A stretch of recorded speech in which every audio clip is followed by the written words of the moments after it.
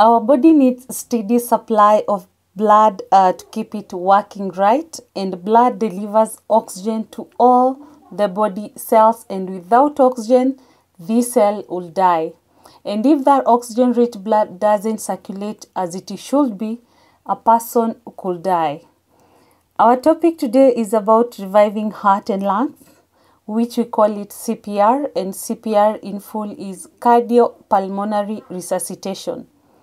This is a life-saving emergency procedure for reviving heart and lung function, involving special physical techniques and often the use of electrical and mechanical equipment. How to recognize cardiac arrest is with unconscious casualty and not breathing, and some will have agno breathing, convulsion, and confusion with epileptic seizure. Chest compression is delivered by effective rate, depth, duty cycle, and position, and also recoil of the chest. As I have said, this is a procedure performed on unconscious casualty who is not breathing, and its objective is to supply the brain with oxygen till help is available.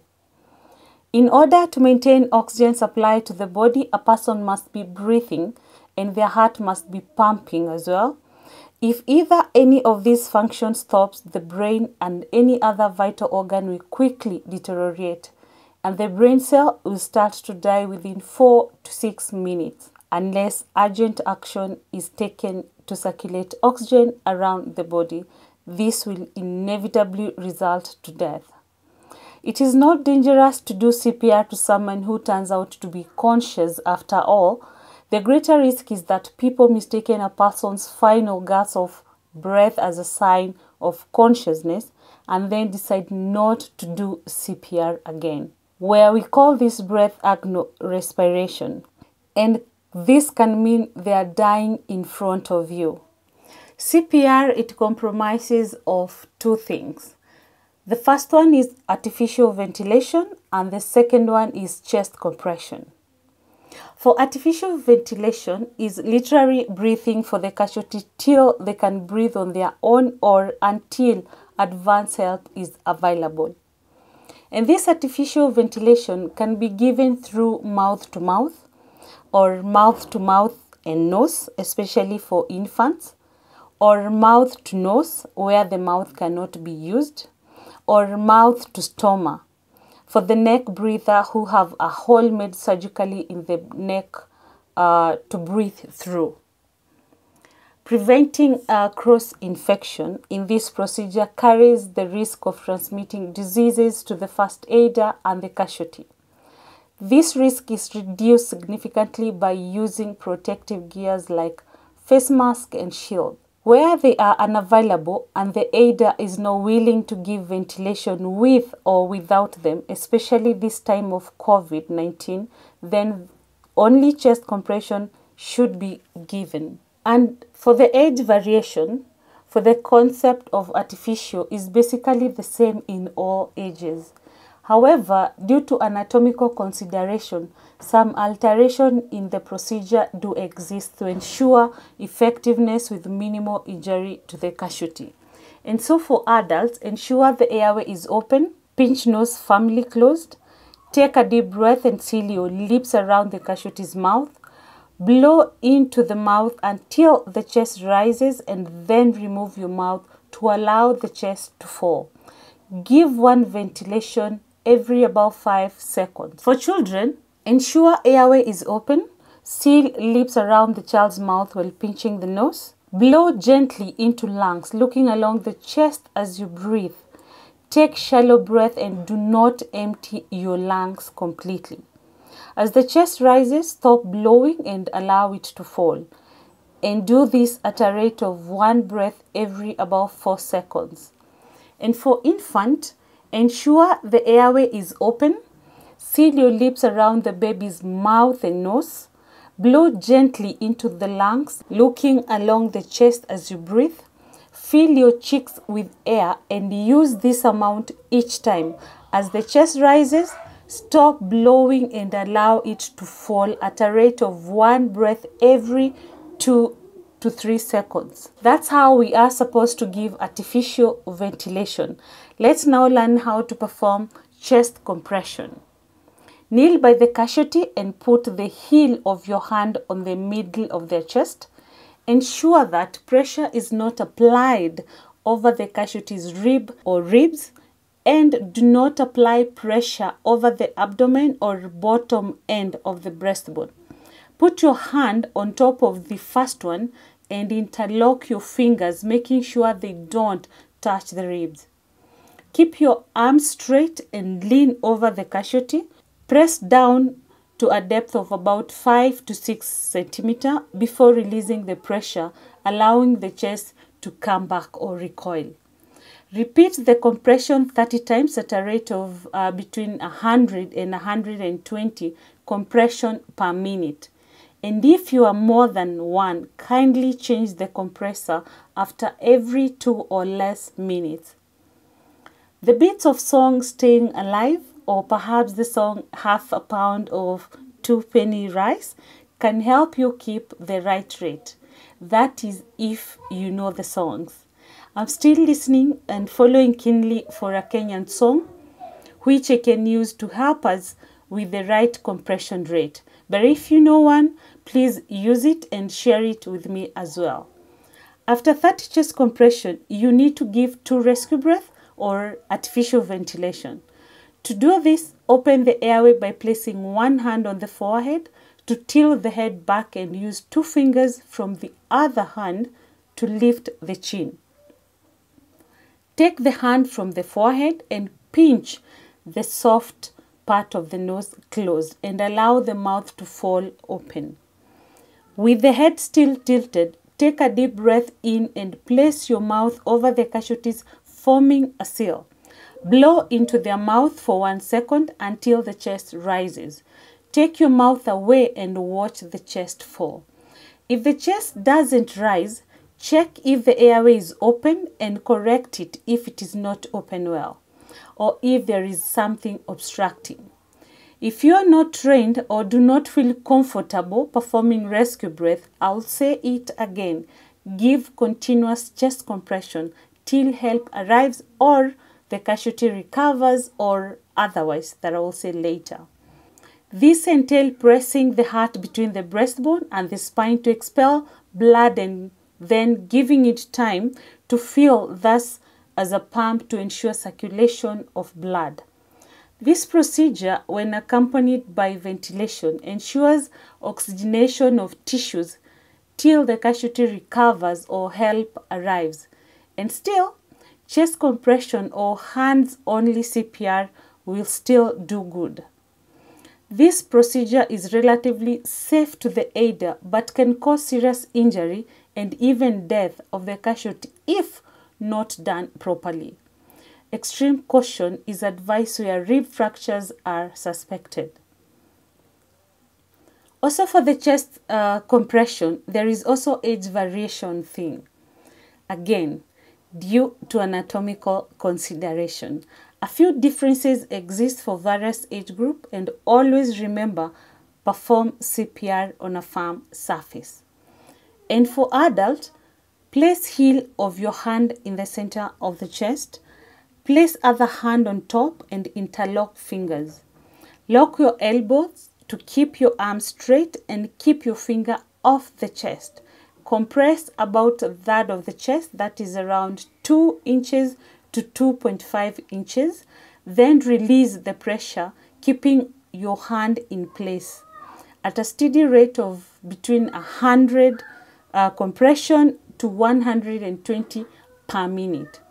For children, place 1 or 2 hands in the center of the chest, depending on the size of the child. Use the heel of that hand with arms straight and press down at the depth of the chest, that is about 2 inches, and perform 30 chest compression at a rate of 100 or between 100 and 120 compressions per minute. For infant, place the baby on a firm surface, locate a position in the center of the chest, use 2 fingers, press down sharply at least 1/3 the depth of the chest, that is about 1.5 inches, and do 30 chest compression at a rate of 100 and 120 compressions per minute. Kindly note, where rescue breath is being applied, then you compress 30 times and give 2 rescue breaths, and then keep repeating the process. Keep alternating both chest compression and 2 rescue breaths till help arrives or till the casualty recovers, and other things that I will mention later. Although now there is research suggesting the breath might not even be needed at all, which I think is a good finding because it might encourage more people to come to the aid of strangers in the street or even co-workers or anyone anywhere. This will be helpful, especially for untrained people, so they can use hands-only CPR or chest compression only for adults. Though in children under the age of around 12 years, it's still recommended to breathe into their mouth because their problem normally arises from respiratory rather than cardiac problem. And if you apply chest compression only or hands-only CPR, then continue until help arrives or till what I will state here in a while on when you are supposed to stop CPR. But as much now that we have hands-on CPR without giving rescue breath, it is still important to know that, as I said earlier about children, we must continue 30 chest compression and 2 rescue breath for infants, children, drowning victims, drug overdose, and casualty who have collapsed due to breathing problem. And also note that CPR is always, I repeat, this is always done on a hard surface for effective results. And remember, your hands become their heart, and each chest compression becomes their heartbeat. If your casualty has an ICD or a pacemaker, still just continue with chest compression.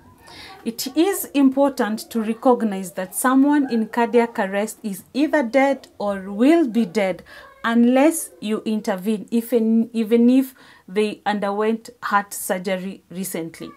Because if you don't intervene, the alternative result will be death, and we don't want that. Rather, I believe you don't want that. On detecting that the casualty is not breathing during initial assessment, give 30 chest compression, then 2 rescue breath. If alone, repeat this cycle 3 times, then go for help. Continue resuscitation, 30 chest compression and 2 rescue breath. And if you have someone with you, send them to call for an ambulance after confirming that casualty is not breathing. I insist, if you are alone, make a call and use hand-free speaker on a phone so you can start CPR while speaking to ambulance control.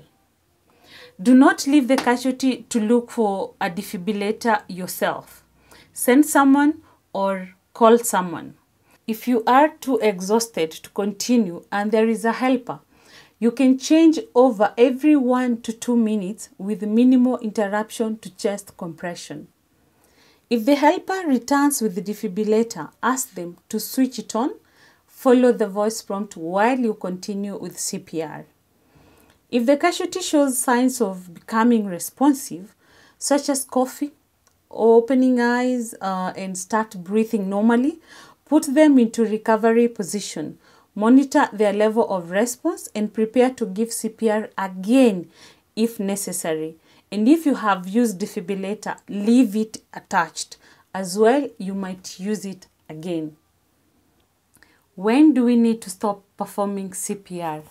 I'll say do not CPR until or unless you see signs of life, until EMS professional takes over, until you are too exhausted to carry on, or until an AED becomes available, and until the scene becomes unsafe.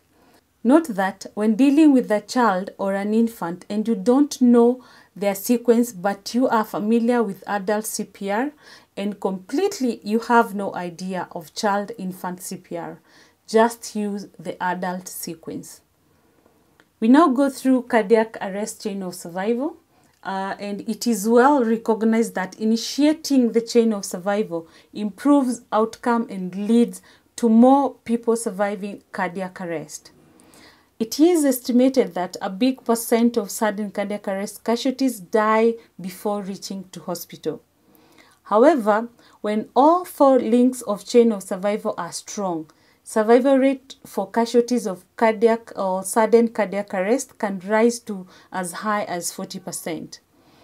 By understanding more about sudden cardiac arrest and the importance of the chain of survival concept, you may be able to save the life of a family member, a neighbor, a co-worker, or even a friend.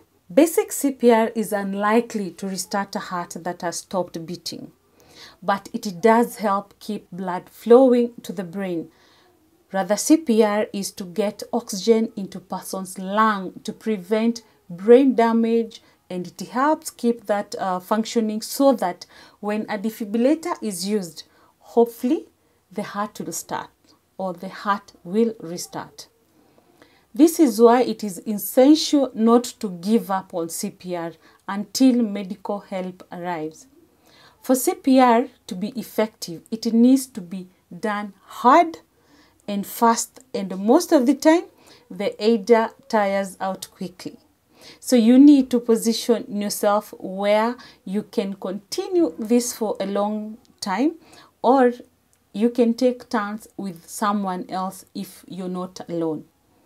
But if your casualty doesn't immediately come back to life, it doesn't mean you're not, or it doesn't mean you're doing it wrong.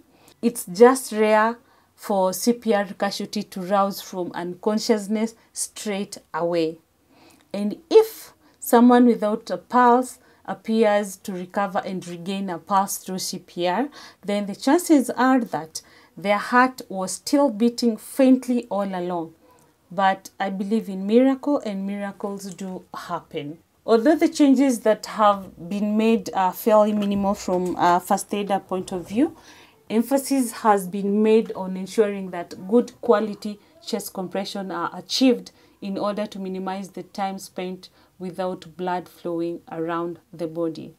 The 4 links in the chain of survivals are: 1 is early recognition and call for help. Recognize signs of cardiovascular emergency like heart attack, cardiac arrest, stroke, and call for help immediately. The aim here is to prevent cardiac arrest and its complication. The second link is early CPR. Keep the brain and the heart perfused till specialized care is available. The aim here is to buy time till help arrives. The third link is early defibrillation. Use a defibrillator to restore the heart normal rhythm, or use an AED, or what we call automated external defibrillator, if available. Modern ambulance has defibrillators nowadays, and the aim on this point is to coordinate the myocardial electrical activity. The last link in chain of survival is early advanced care, which is given by qualified paramedic like ambulance crew or other health personnel who reach the casualty within shortest time possible with advanced equipment and medication needed. And the aim here is to restore quality of life. We are stressing the importance of the public to take CPR classes, if not the full first aid course, because if there is a bystander who recognizes the emergency and is ready, willing, confident, and able to act, they can triple survival rates if they begin immediate CPR. The most common reason people die from cardiac arrest is because no one nearby the casualty who knew how to perform CPR, or if there was someone with the knowledge and skill, then they didn't actually do it. I request you to get trained, know it, and save lives, because emergencies don't come with a notice. I repeat, Emergencies don't come with a notice. Kwaheri.